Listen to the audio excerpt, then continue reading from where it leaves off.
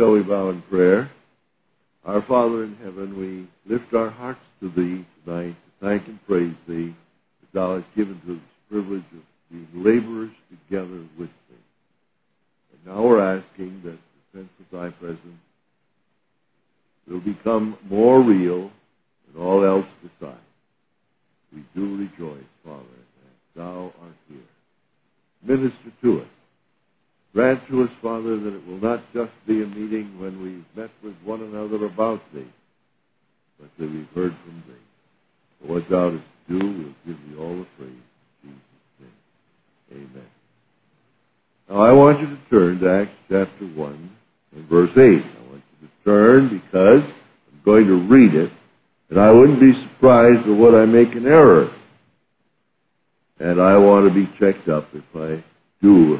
Hi, Brother Dugan. How are you? It's so nice to see you. Now, I want you to listen carefully, because there's a possibility there could be an error, and I don't want to have it get slipped through. Now, you're listening. You're queued up. But ye shall receive power. After that, the Holy Ghost is come upon you, and ye shall be witnesses unto me, either in Jerusalem, or in Judea, or in Samaria, or unto the uttermost part of the earth. Now, I'm wondering if you would agree that that was a correct reading. You don't. You disagree. How strange. That's the way the church is practicing it. Why don't we change the Scripture to conform to our practice if we're unwilling to change our practice to conform to the Scripture?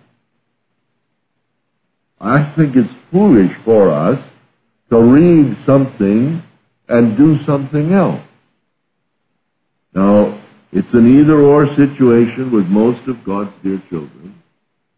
I believe the reason is that most of us don't understand the difference between either or and both and. I think we think they are the same.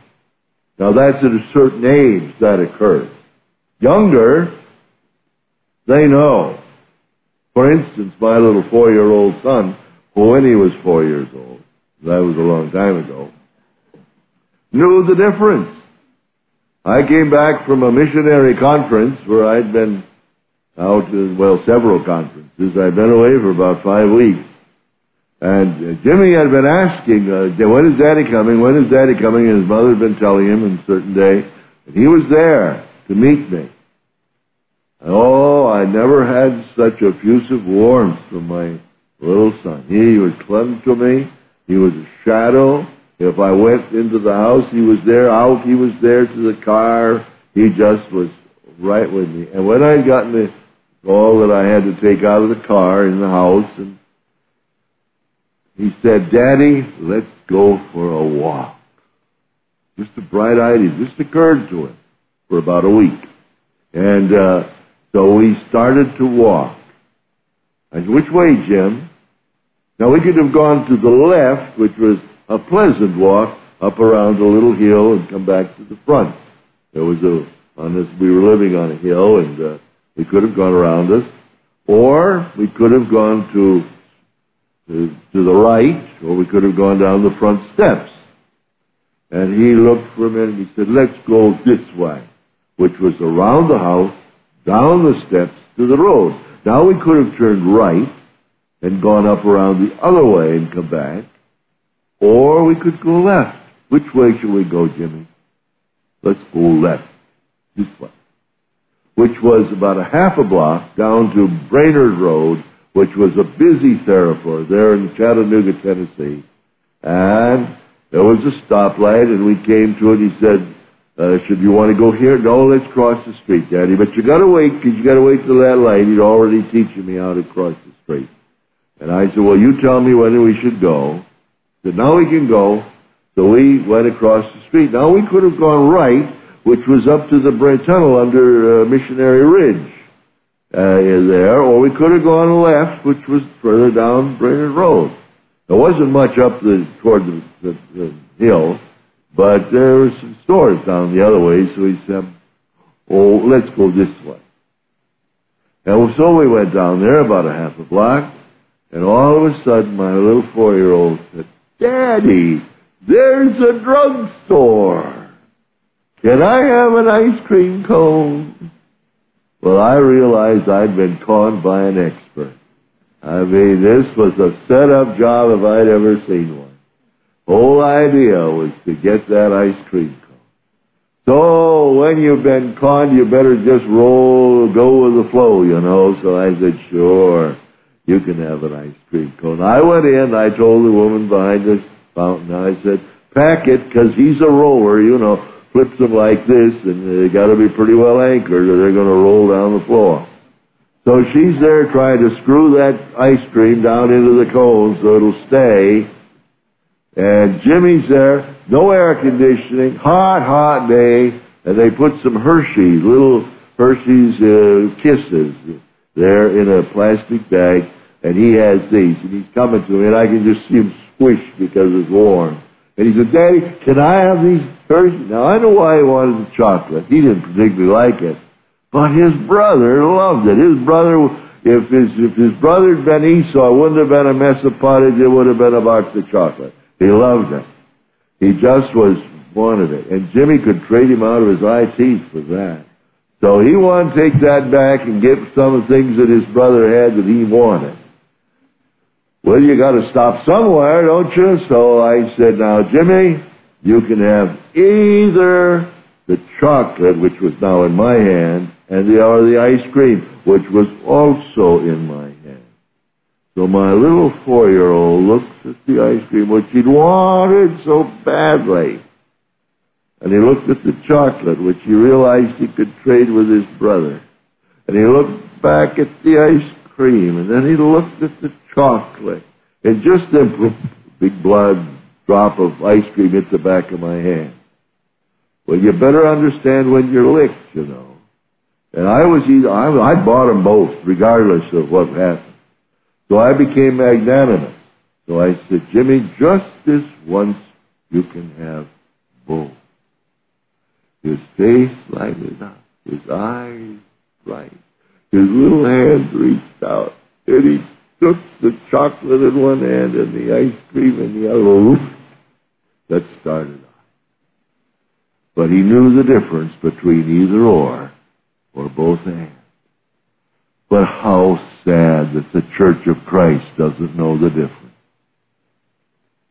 We think the Lord said either in Jerusalem or unto the uttermost part of the earth. And he never said that. He said, after that the Holy Ghost has come upon you, you shall be witnesses unto me both in Jerusalem and unto the uttermost part of the earth. And he didn't use the words carelessly. He intended it to be just the way he said. Now there's a biblical, historical, scriptural reason for it. I want you to turn over to Romans, the 4th chapter. You must understand why the Lord Jesus said both and, not either or. I think it'll be sufficient if I begin reading with verse 13. Romans 4:13, and we'll conclude with 17 and comment on the way. For the promise that he, Abraham, should be heir of the world was not to Abraham or to his seed through the law, but through the righteousness of faith. For which, if they which are of the law be heirs, faith is made void, and the promise made of none effect. Because the law worketh wrath, for where no law is, there's no transgression. Therefore, it is of faith, that it might be by grace, to the end the promise might be sure to all the seed, not to that only which is of the law, or the natural generation, the natural heirs and successors of Abraham, but to that also which is of the faith of Abraham, who is the Father of us all.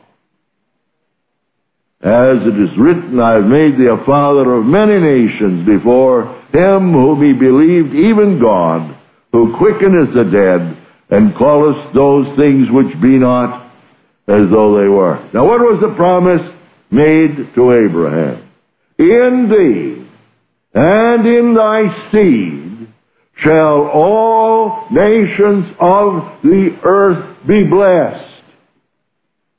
And that promise is not just to Abram's literal physical seed, the Jews, those of Israel, but we're told here, those who, like Father Abraham, believed God, and their faith was counted to them for righteousness. We too, therefore, are the children of Abraham through faith, and heirs of the promise.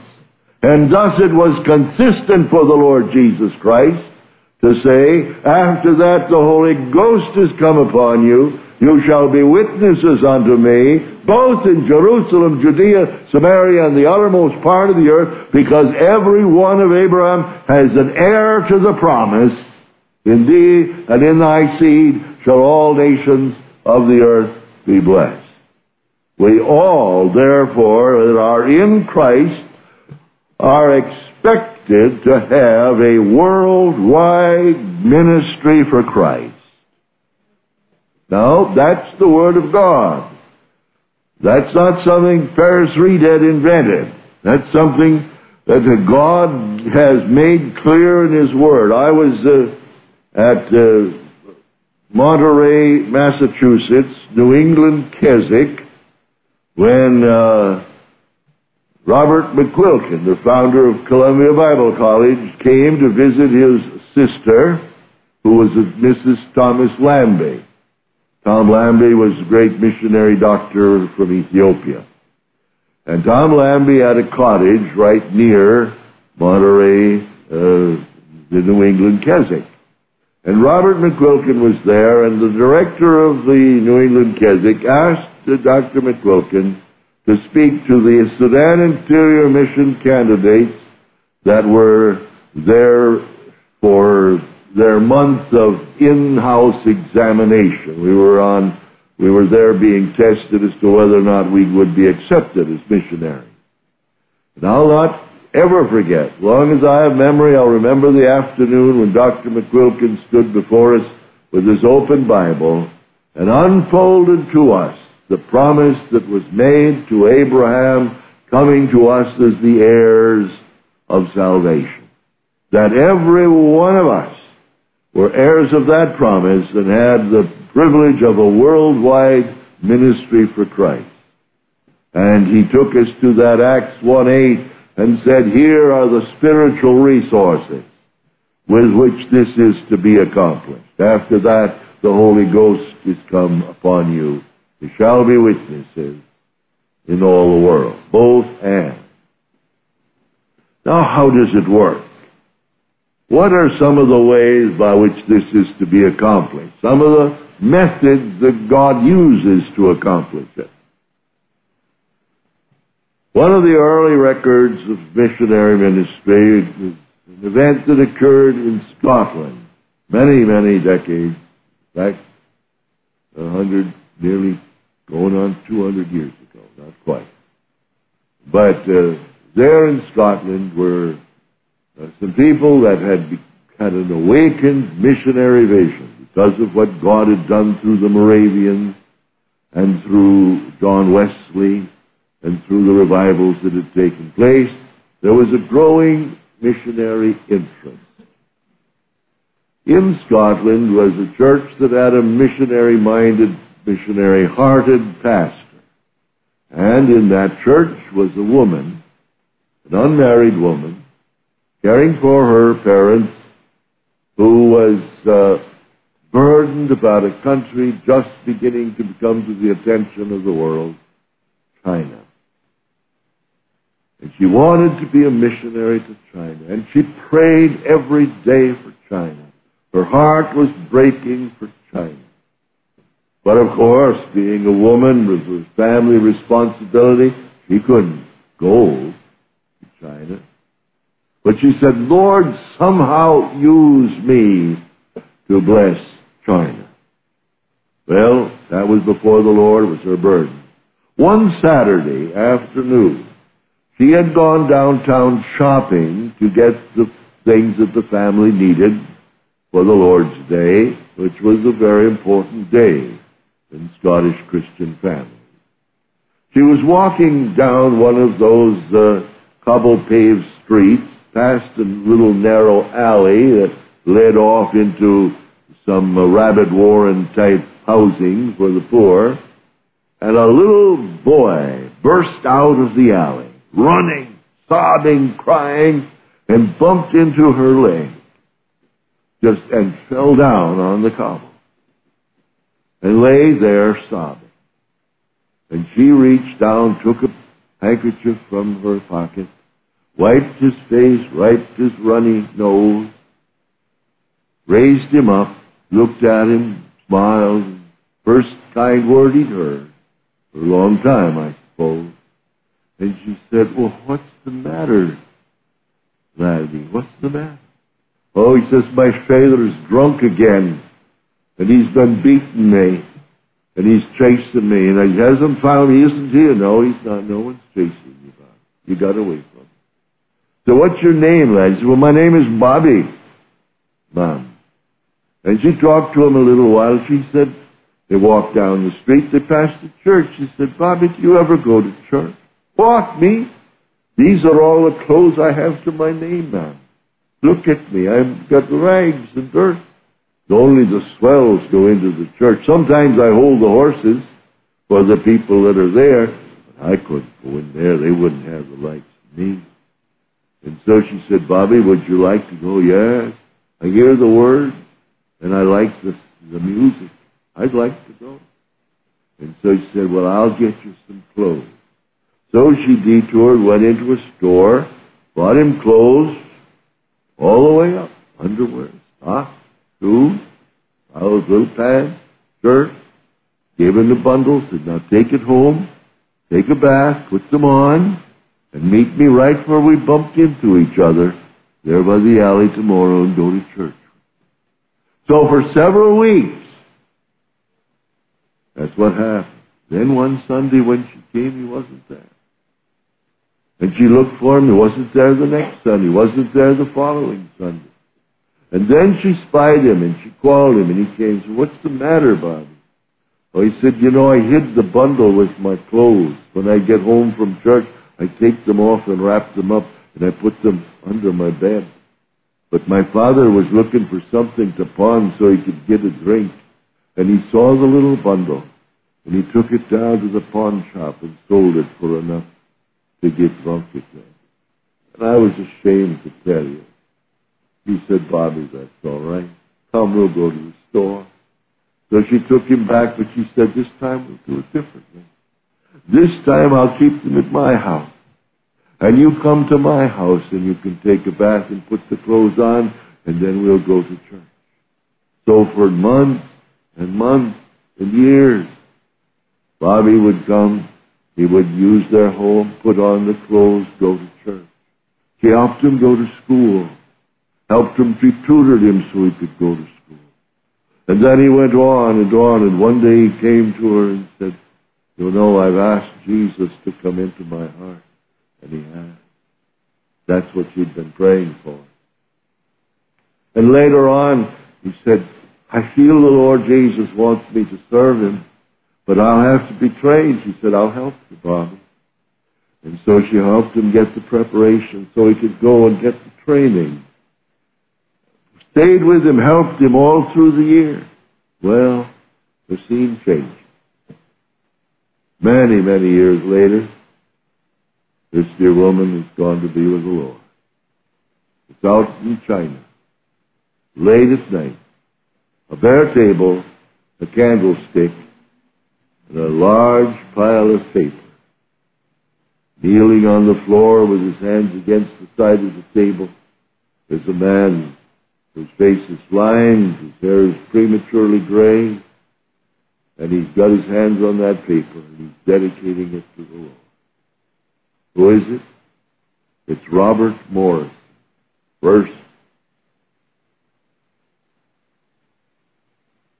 missionary to China, the first translation of the Bible, or part of it, into the Chinese language. Who is Robert Morris? He's the wee Bobby of Edinburgh. You shall be witnesses, both in Edinburgh and unto the uttermost part of the earth. She understood. She realized that she was an heir to the promise made to Abraham. And thee and thy seed shall all nations of the earth be blessed. You're to be a witness for Christ where you are. You can't buy escape from the responsibility to witness because you give to mission. Not a license to disobey. Not indulgence that permits you to lose concern with the people that live next door to you because you give to somebody in some distant land. We've heard said, the light that shines the farthest must shine the brightest at its base. And he who's got a heart for the uttermost part of the world must have the burden for the people that he knows and sees. It's a lot easier to give money to someone whose face you've never seen than it is to talk with someone whose lawnmower goes where yours go, right side by side. But the Lord Jesus has said you're to be witnesses both in your Jerusalem and Judea and Samaria and unto the uttermost part of the earth. Well, we understand how we're to be witnesses here. We know what we're to do for the lost neighbors. You know that there are certain things that you must do if people are to come to Christ. You've got to live before them as a sample of God's grace. We saw that Sunday night. You must intercede for them, legally represent them before the throne of God, because God gave men the power to choose to go to hell, and he doesn't take that power away from them until either the sinner or the sinner's legal representative asks them to. And we have been made to be kings and priests under God. He didn't ask us if we wanted to be. He said, unto him who loved us, who washed us in his blood, and made us to be kings and priests. Made us. And consequently, then, for these people next to us, we must not only live Christ before them, realizing that to some we're the very best Christian they've ever seen or will ever know. We not only must do that, we must also intercede for them. And to intercede is to legally represent the sinner in this fashion. Oh God, this man, this woman, these people, these children are no worse than I. They don't deserve hell any more than I did. They are just as bad as I was, and I worse than them. And Father, you were merciful to me. I ask you in Jesus' name to be merciful to them, to awaken them to their need and convict them of their sin. That's the responsibility we have as being their kinsmen and having been made priests, to go into the presence of God in behalf of the sinner and plead with God as though we were the sinner, to pray what the sinner must pray for himself, but in his behalf.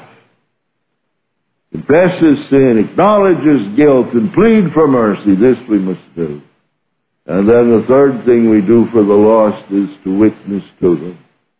We're not only to be intercessors in behalf of sinners, but we're to go from the presence of God into the presence of the sinner and plead with the sinner as though we were God, plead with them to be reconciled to God. Now that's our task. That's what he meant when he said, ye shall be witnesses unto me. Live Christ before them, intercede for them, and then plead with them to be reconciled to Christ. What's a witness? A witness is someone who tells what he's seen and heard and experienced. Have you seen the holiness of God? Have you seen the sinfulness of your own heart? Have you been convicted of the lostness that if God didn't have a hell and you were to die, he'd have to make one, because if you went to heaven as you were, you'd ruin it for everybody else? If you were lost, have you ever seen your lostness? I asked a company of people, about 100 people, I said, how many of you have ever been lost? 4 hands went up. I said, how many are saved? Every hand went up. I said, this is a miracle. I don't understand it. The Scripture says He came to seek and to save that which was lost. Only 4 of you have ever been lost. All of you claim to be saved. Either He's wrong or you're wrong. I don't know which. But He only saves lost people. And the biggest task we have in our witness is to let people know how lost they are. And the only way we can do that is to let them discover how lost we were. You can witness and tell them what you saw, found out about yourself. And the witness can not only tell what he's seen, but what he's heard. Have you heard God speak an invitation to your heart? Come unto me and rest, all ye that labor and are heavy laden. Have you come? Have you received Jesus Christ as your Lord and Savior? Have you found rest to your soul? Well, then you've heard something. So that's a witness's privilege, to tell what he's seen, tell what he's heard, tell what he's experienced. Have you experienced the witness of the Spirit? Has God's Spirit borne witness with your spirit, whereby you can cry, Abba, Father? Well, that you can witness to. You see, you're the world's greatest expert on you. Nobody in the world knows anything about you. Nobody can say you know. If you say, this is what I heard, this is what I saw, this is what I experienced, there isn't a philosopher anywhere in the world that can argue with you, because you're the world's greatest expert on you. And the Lord Jesus didn't say you're to be philosophers for me and metaphysicians for me and great arguers for me and debaters for me. He said you'll be witnesses unto me. You'll tell what you've seen and you've heard and you've experienced. And that's the whole of it. When you go beyond that, it's hearsay and it's inadmissible. So don't worry about having words to say. If you know yourself and you know what you've seen and heard and experienced, that's all God wants you to say. He'll do the work from there on. Now, you shall be witnesses unto me, both in Jerusalem and in Judea and in Samaria and unto the uttermost part of the earth. Well, how you gonna do it? We got this thing on Jerusalem fixed up, haven't we? We understand what we're to do here. Well, what about this, the Judea and Samaria and the uttermost part of the earth? How are we going to handle that? Well, God's got a plan. God's got a plan. Of course, you can go there by prayer. Instantaneous travel to any part of the globe, any place in the universe. Instantaneously by prayer, by the gifts of the Spirit, the word of knowledge. If God pleases and you're concerned, you can know what's going on around the world. Have you ever tuned in on somebody around the world and asked God to show you what's happening to them? That woman that you're talking about woke up, she saw something, she felt something, she knew something. God was communicating from way down there in South America to a woman somewhere and telling her, pray for your friend. We've got instantaneous communication around the globe. Most of us have never learned to use it. We should. We should learn to. We're not just praying about things. We're prayer participants. And we're laboring together in prayer. That's a good way to do it.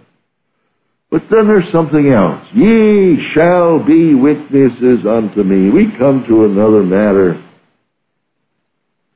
of money. Now I'm going to talk about it for a minute, because I used to have some very negative ideas about money. When I think of some of the things I said to churches when I was a young preacher, I'm ashamed of myself. I had packed in more nonsense about money, because I'd been through it. You know what I'd been taught? Nobody said it, but they that was what we had.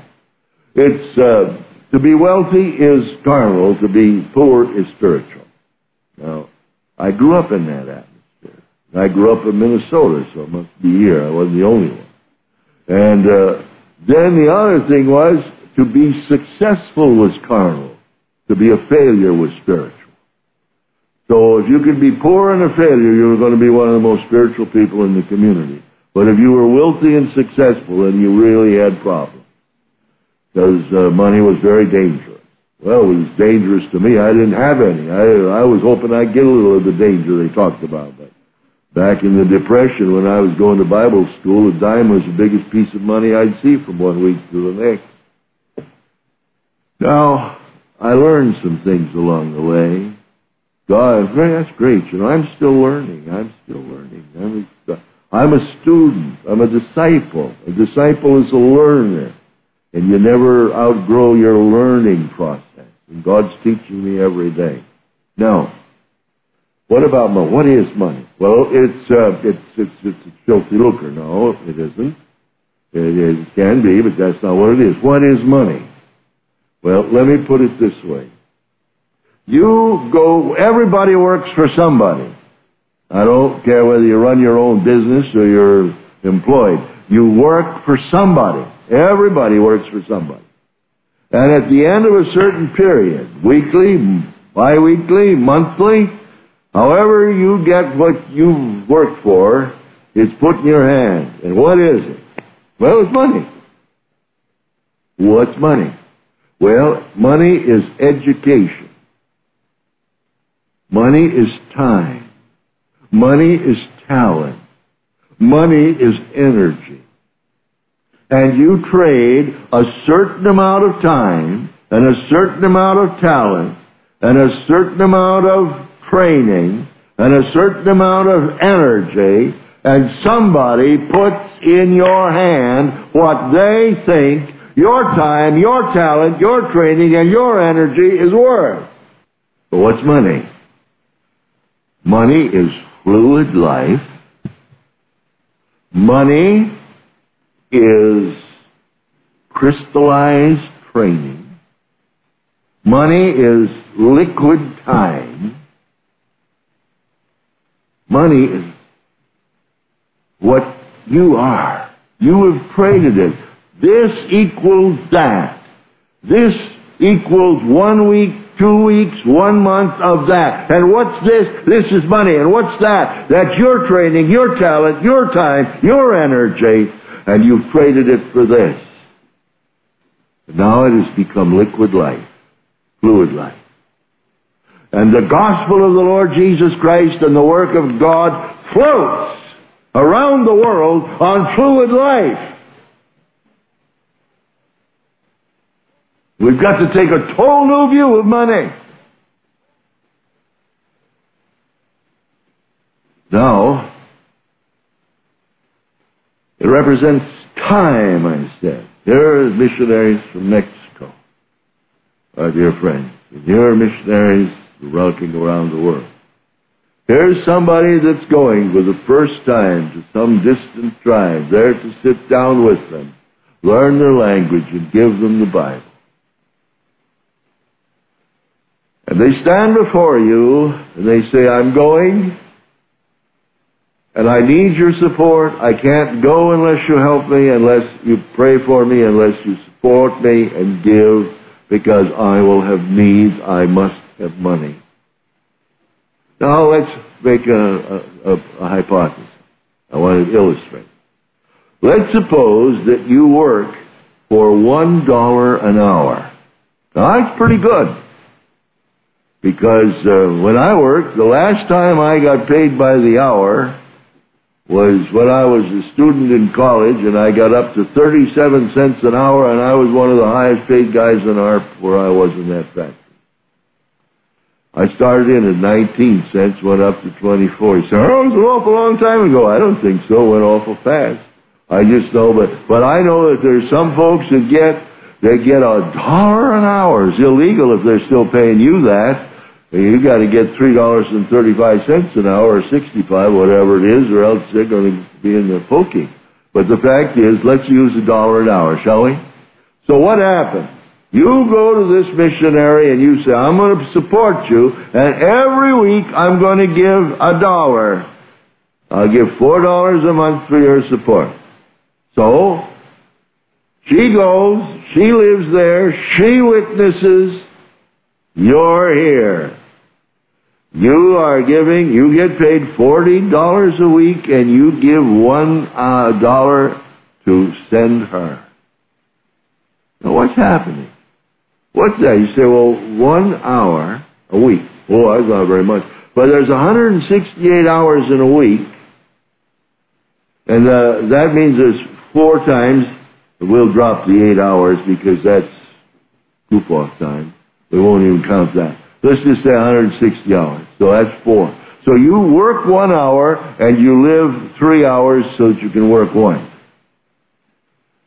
And therefore, what you're really doing is giving 4 hours of a week to keep that missionary there. 1 hour of your working life. All right? Now, over next to you is somebody that makes a munificent amount of money. $10 an hour.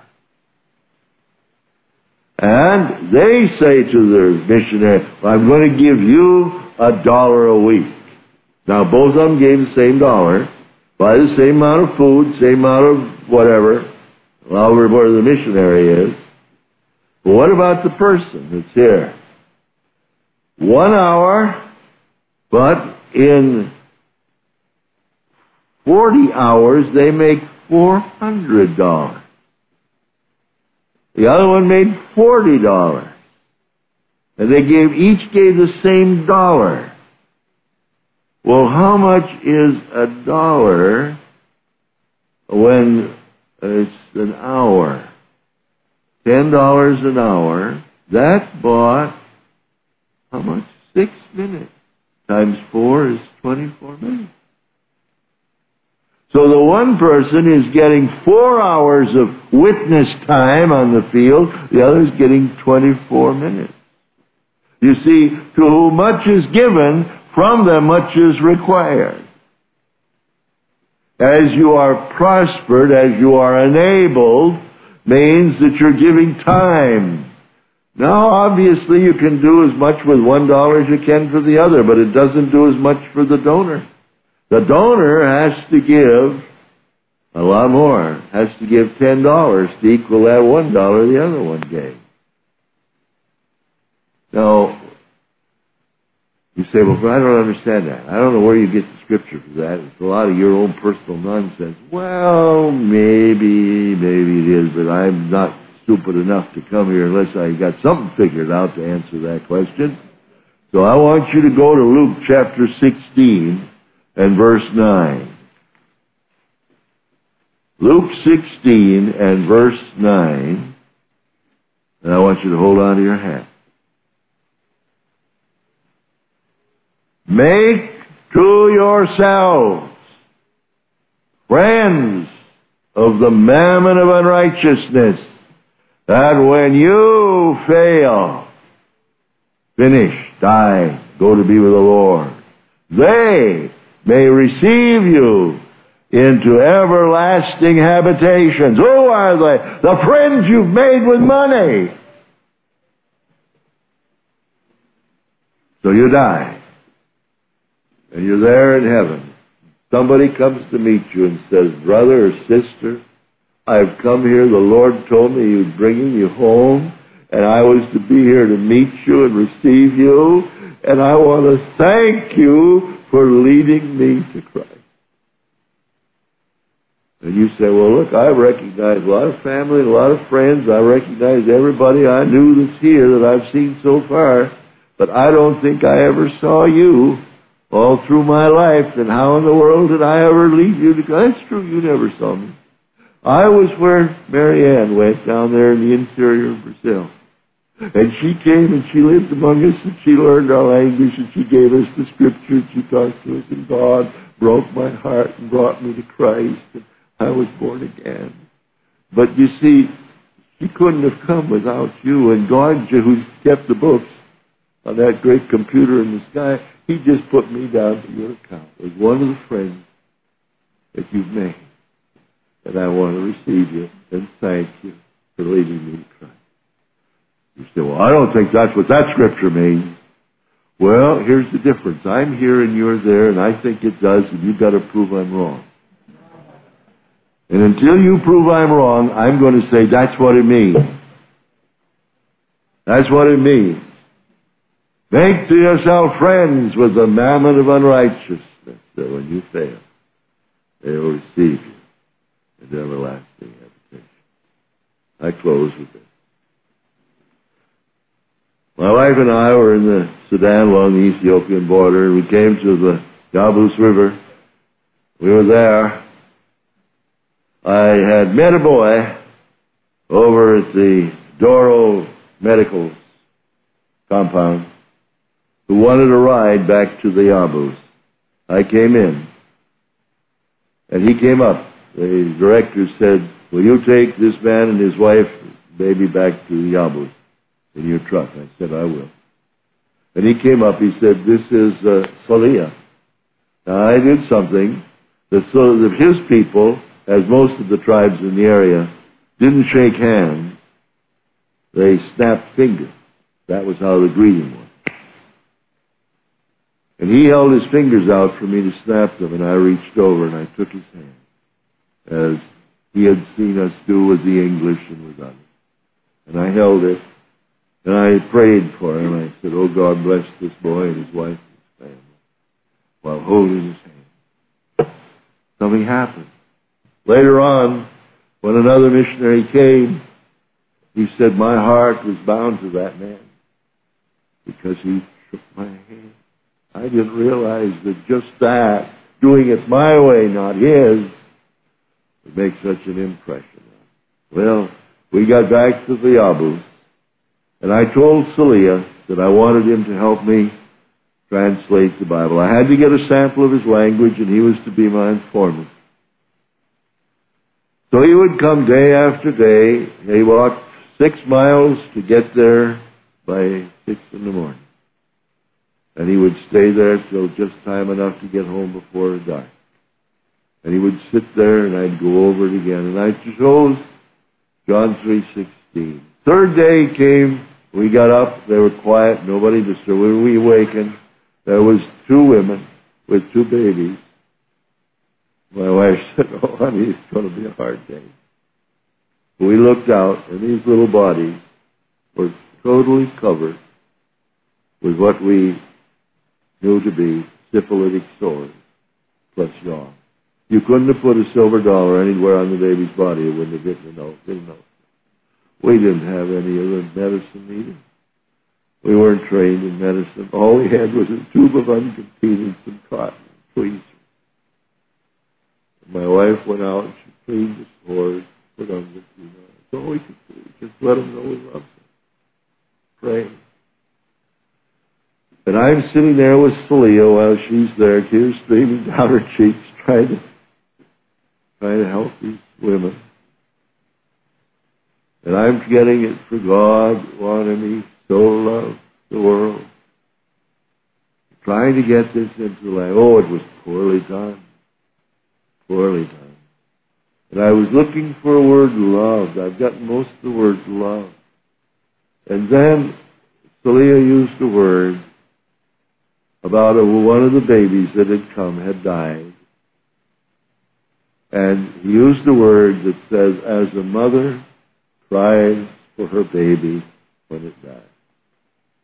That was the only word I could use for God loved the world.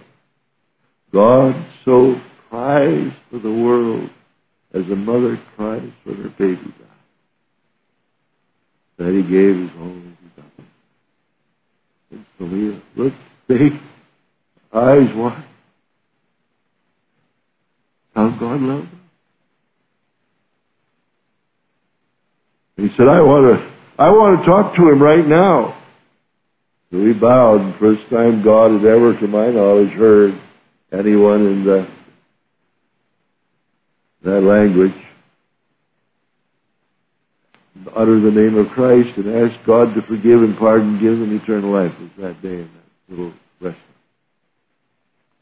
Well, I went back and said, God, you've got to send somebody here to live.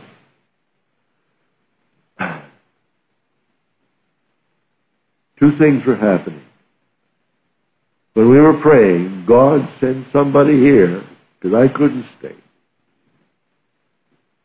Back at Wheaton College was a young fellow by the name of Charles Goose, who was an expert commercial artist, even though he was a student.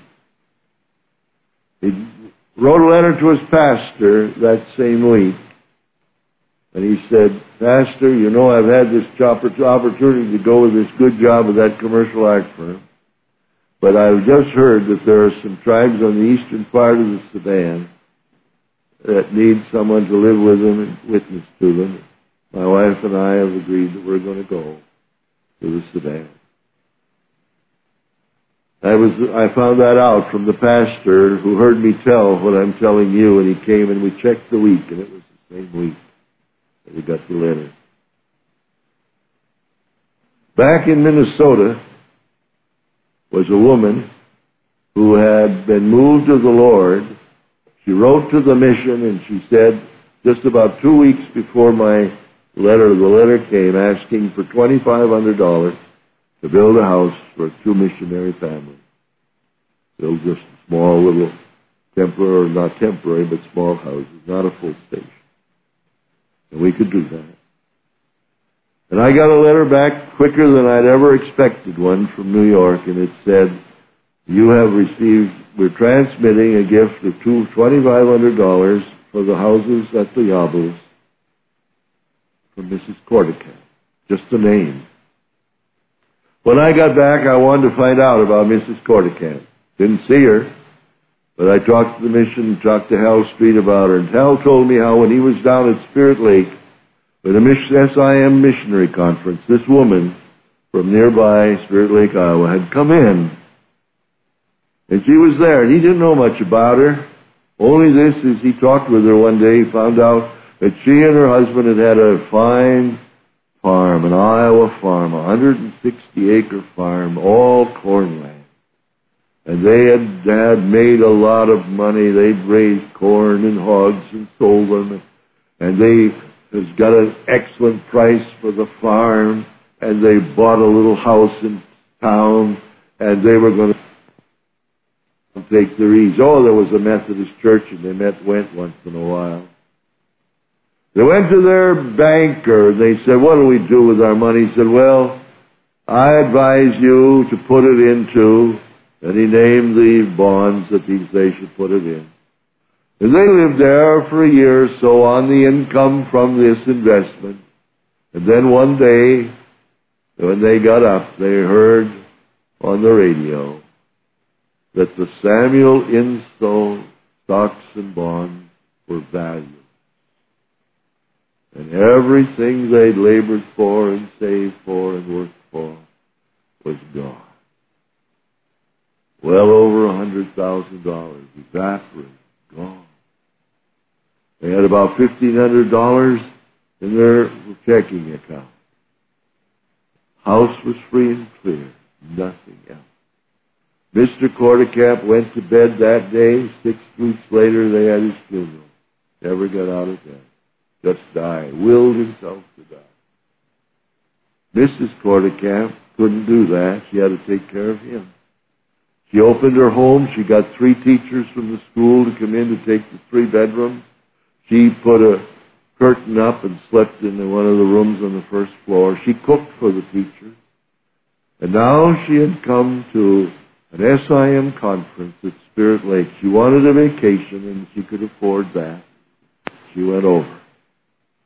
And at the end of the week, Mrs. Cordicat came to Hal Street. She said, Hal, Mr. Street, God has spoken to me that I am to sell my house and build a mission station in Nigeria to give the gospel to 500,000 people like you told us. Said, you can't do that, Mrs. Cordicat. You're a widow. That's all you have. He said, Mr. Street, will you let God mind His business and you mind yours? I'm not saying you told me, I'm saying God told me, and I'll do what God tells me. All my life I've lived and I've not done what God told me, and I'm going to do what God tells me from now on. My husband told me what to do, and he's gone, but I'm not going to let you tell me what to do. I'm going to let God tell me what to do. And if God tells me to send you a check for a mission station, you build that station for me. Because I got to have fruit out of Africa to lay at Jesus' feet. So Hal got a check for $5,000, which in those days would build a station. That's all he knew about it. And then she wrote the same letter, sent the check. She said, praise the Lord, isn't it just like the Lord? I've been given a privilege of being a missionary. I'm going to go to Oak Hills Fellowship up at Bemidji, and they're asking me to come to be their laundress, so I don't need the house anymore.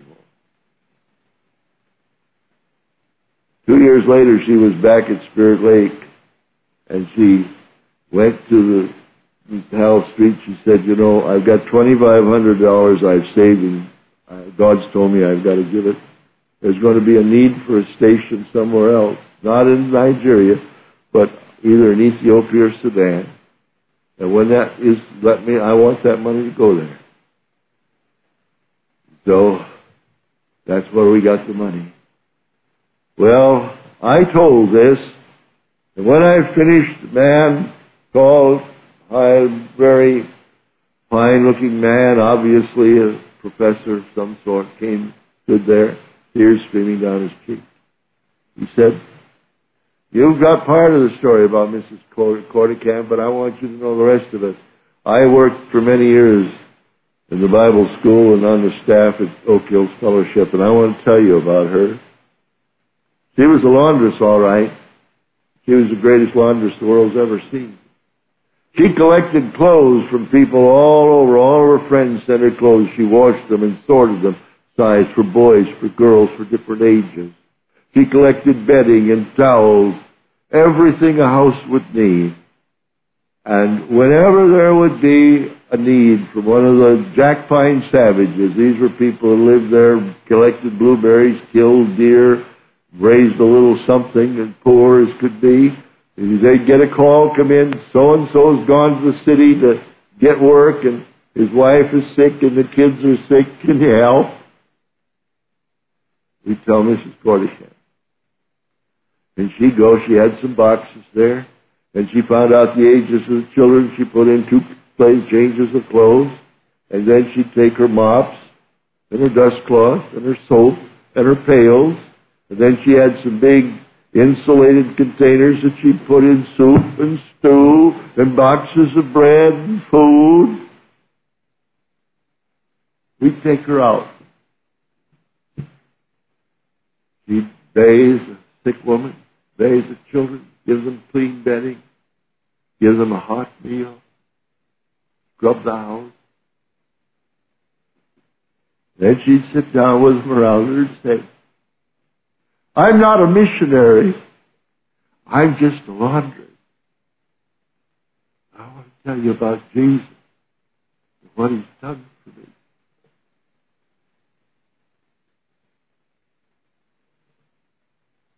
This professor said, Mrs. Corticamp has led more people in our area to Christ than all the rest.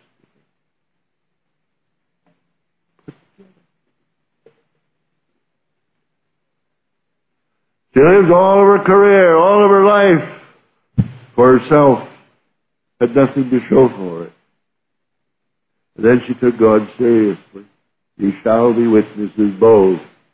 And one day, when we see her in His presence, she'll have so many from Minnesota, from Nigeria, from the Sudan, that'll be there to receive her.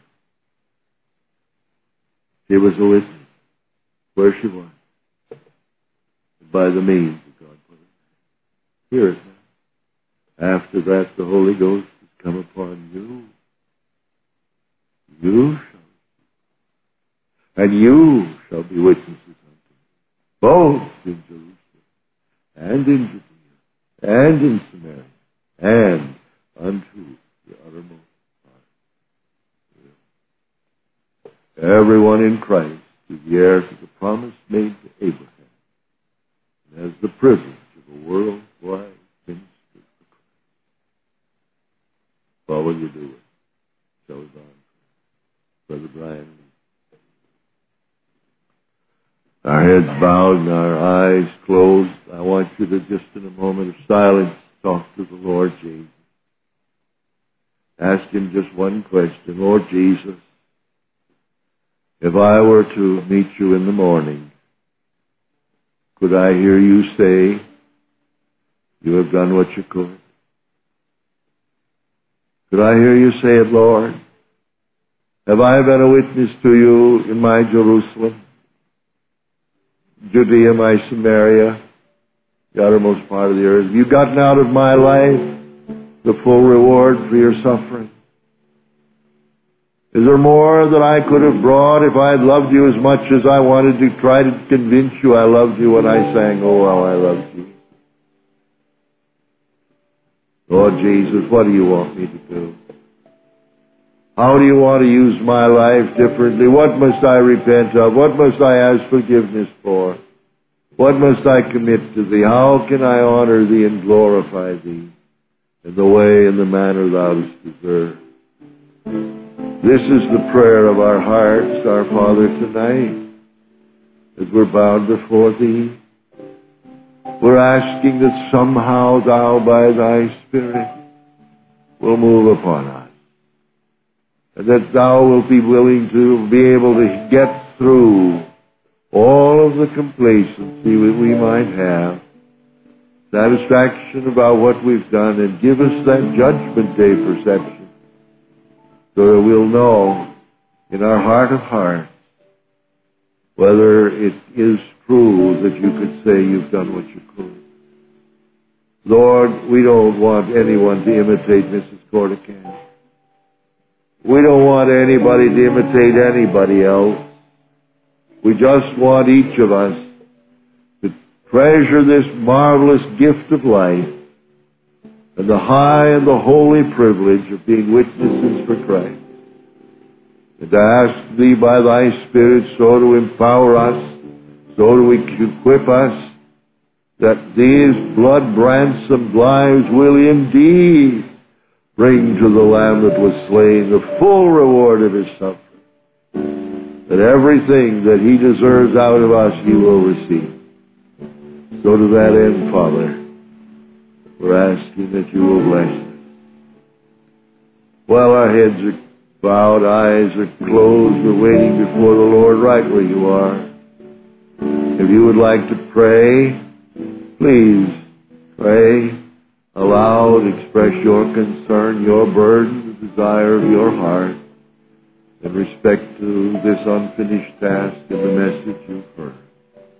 We open it now so that right from where you are, stand if you wish, your voices low so that others can hear. And let's just turn this for a few minutes into a time when you voice your desire and your burden to the Lord. There's nobody here but just us and the Lord, so just take your liberty.